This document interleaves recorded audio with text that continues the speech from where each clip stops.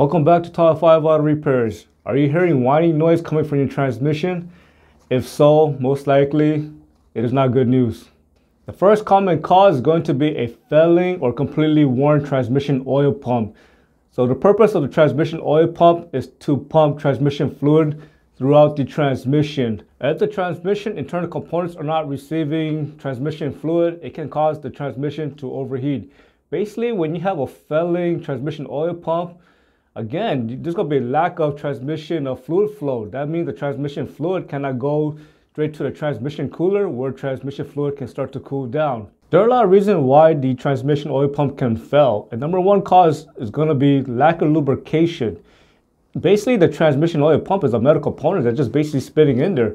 And if there's not enough lubrication in there, it's going to cause increased friction and cause that oil pump to fail.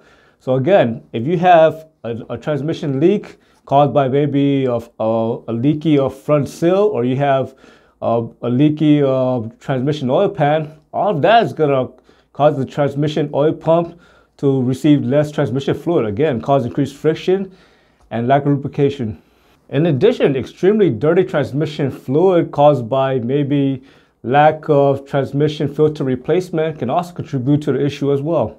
The next common problem contributing to that whining noise is going to be worn planetary gear set. So basically, the planetary gear set is made of the ring, the sun gear, and the planetary gear.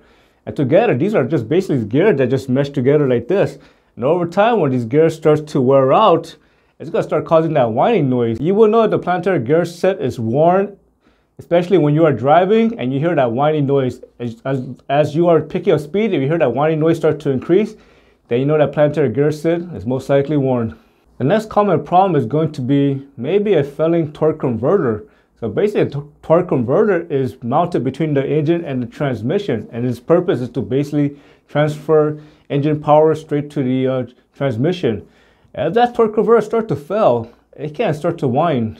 Most of these problems mentioned is actually preventable. All you gotta do is keep up with maintenance, and you gotta make sure that your transmission has clean fluid, and you wanna make sure that the transmission filter is also replaced. You also wanna make sure that you don't have any transmission leak as well. In addition, you wanna make sure that you don't have any clogs in the transmission, again, caused by lack of transmission filter replacement.